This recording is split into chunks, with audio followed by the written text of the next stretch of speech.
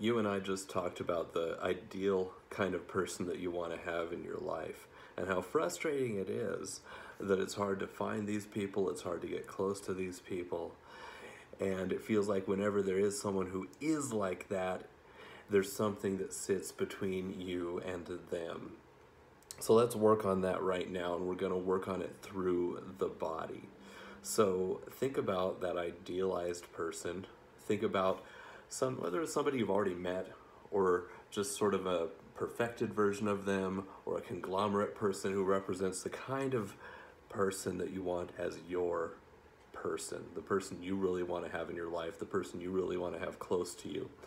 And so what I'm going to invite you to do right now is consider that there is something inside of you that keeps being unconsciously gratified by the fact that they are not close to you, that they're not in your life. There are fears that need to be welcomed, and I'm going to suggest that we start to activate them and that you irreverently pursue them, that you welcome the fears. If they make you tremble, if they make you tingle, if they make you sweat, if they make you feel sick inside, you want to welcome them into your awareness and let the feelings start to transform. So go ahead and think about that person over there.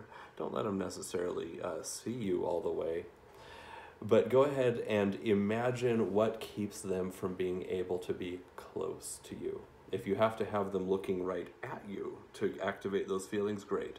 Have that happen. Now, is there a barrier between you? Is there something inside that is trying to repel or push them away? Is there something else like that? Go ahead and look for the shape of it, how thick it is, whether it's inside your body or between the two of you. And as you touch into the feeling of that thing that sits between you and them, notice what the worry is.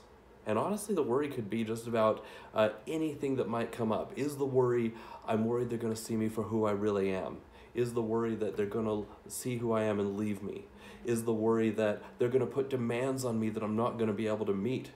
And ultimately, either they'll leave me or I'll leave them. Regardless of what it is, your job is to irreverently pursue the feeling. Don't just stay with the content. The content isn't enough to heal you or transform your inner experience.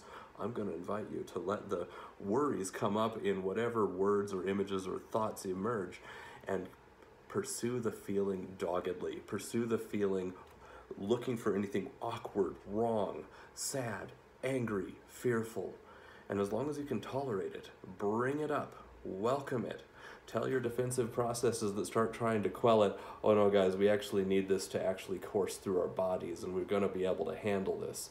If you're not able to handle it in the exercise, but your job right now is to pursue it deliciously, irreverently, like you're drinking something that tastes bad for the purpose of knowing that it's going to make you feel so alive inside. Keep doing it, keep breathing with it. Let it heat, let it tremble, let it cry, let it do whatever it does. And you're going to win, and you're going to come out on top. And you're going to stop keeping yourself from the people that really belong in your life.